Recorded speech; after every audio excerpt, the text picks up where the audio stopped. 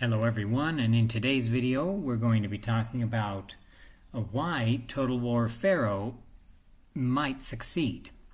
Now, first I want to talk about how I called Total War Pharaoh. Of course, the last video I made was about how, in a video I made several months ago following the release of Total War Troy saga, that the natural next step for historical Total War was creating a Bronze Age Total War. And the example I used was the successful mod for the original Rome Total War, which was called aptly Bronze Age Total War.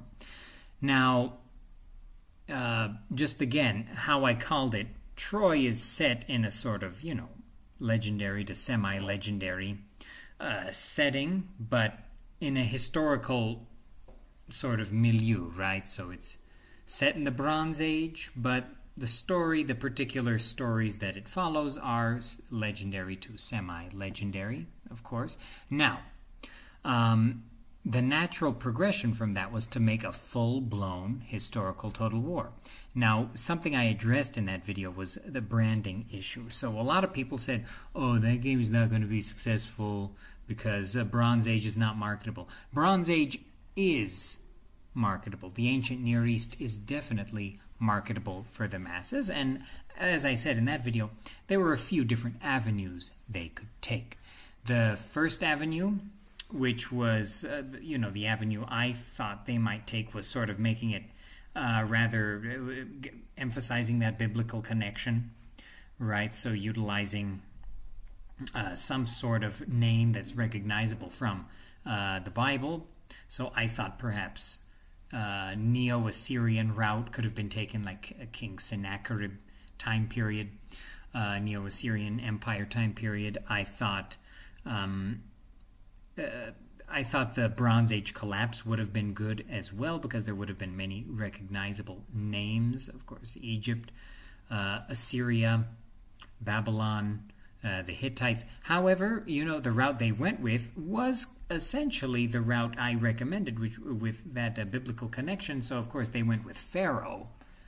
Of course, something definitely recognizable for the masses through its biblical connection, of course. But by choosing the name Pharaoh, I feel like Creative Assembly might have pigeonholed themselves just the tiniest bit. Because, of course, when you call the game Pharaoh, then, of course, this sort of emphasizes the Egyptian nature of the campaign, even though the campaign map, as we have seen in the previews, actually is far beyond Egypt. It includes Asia Minor, it includes the Levant, and, of course, a significant part of the Mediterranean Sea. And, of course, I don't think we've seen the whole map as it is at the moment, and of course, things are still in progress, because we're still quite a ways away from the release date. I mean, there is still time for some minor changes. But in any case, by calling it Total War Pharaoh, like I said, Creative Assembly might have pigeonholed themselves. But I feel like, this game, in order to really succeed, in order to really feel like it's not a regional game, it's not a saga game, because of course it's a full historical Total War. It's not a saga game, it's a full historical Total War. The pricing scheme is also the regular historical Total War pricing. Now, what they need to do, in my opinion, is sort of have a roadmap for expansions for this game, whether you call it DLC campaign or whatever, or faction DLCs, I don't know. But, in my previous video I touched upon, what they could do with faction DLCs, having Mesopotamian pack, an Iranian pack, who knows. But what they definitely need to do is expand the era campaigns. Now, something they might have to drift away from here is calling factions by the name of the faction leader. So I kind of understand why they went this route, because they want to emphasize the sort of Bronze Age collapse, sort of political crises that engulfed the various states of the ancient Near East during the Bronze Age collapse in the 12th century BC, 12th to 11th centuries. So by going with a faction leader as a faction in and of itself, you kind of emphasize this political free-for-all.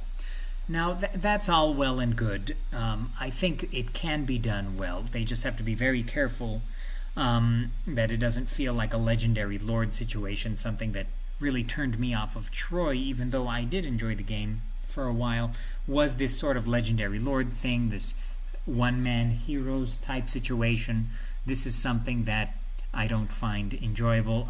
Many people, I think, agree with me on that. They just don't find it enjoyable. That's why I find Warhammer to be a nice cure for insomnia. But in any case, no offense to any Warhammer fans, it's just not my thing. However, this game, Total War Pharaoh, needs to broaden its horizons. It needs expansions. It needs a roadmap. So it needs era campaigns, essentially. So something that could be easily marketable would be something like a Hammurabi campaign set in the early 2nd millennium BC, where you could, again, you could play as Egypt, you could play as Mari, the old Assyrian kingdom, the Babylonian kingdom of Hammurabi, the Elamites, of course. You can have a sort of Iranian-themed expansion, again, sort of connecting it to the biblical theme, where you could have a Cyrus the Great campaign, Rise of Persia. Of course, there is the mod Rise of Persia for Rome 2. There's Rise of Persia for the original Rome Total War. Great mods, great campaigns. Now, a Cyrus the Great campaign would be quite marketable. Darius as well. I think a sort of Iranian-themed campaign is sort of a dark horse opportunity here. You can even have Cambyses' conquest of Egypt kind of introduce the Iranians, connected to the sort of Total War Pharaoh theme. You could, of course, have Cyrus conquer Egypt and make him the Pharaoh. And, of course, the Mesopotamian theme is something that is dear to me as Gudea. And something that I would like to see very much so is a Rise of Sargon campaign. So like a Sumerian city-state free-for-all with Lugal-Zaghesi, Sargon of Akkad, and Shakushana, and other Mesopotamian famous kings. That's something that I think could be marketable in some way, and would have unique unit designs. I mean, I don't think there has been any mod, any Total War campaign that has touched that era. And even though you would be kind of limited in your military technology and unit sizes, perhaps, it would be really unique and interesting to see in the Total War library if we could have a Rise of Sargon campaign in as a sort of expansion for Total War Pharaoh. So anyway, to break down what I said in this video, I think, Total War Pharaoh, natural progression for historical Total War, the natural next step to have an Ancient Near East Total War, focus on the Ancient Near East. And the Pharaoh branding, I think, is a good idea. Now, what the game needs to do. It needs a roadmap, it needs geographical expansion, it needs era campaigns, something like Rome 2 got, not necessarily to that degree, though it would be nice if it did get that. So if we could have era campaigns like a Mesopotamian-themed Rise of Sargon, Rise of Hammurabi, or the sort of Neo-Assyrian Empire theme, the campaigns of Sennacherib and the other Neo-Assyrian kings, or even a Neo-Babylonian campaign with Nebuchadnezzar II. And then, of course, lastly, the sort of dark horse that I don't think anyone has suggested, Cyrus the Great campaign, Rise of Persia. I think that's something that could be marketable, and it could be connected to Total War Pharaoh by, of course, having your Persian king become the Pharaoh once they conquer Egypt, as Cambyses II did historically. Now, I think that's pretty much everything I wanted to say in this video. If you enjoy content about the historical Total Wars and their mods, consider subscribing to the channel, consider liking this video, consider tapping the bell button, and I'll see you in the next one, hopefully sooner rather than later.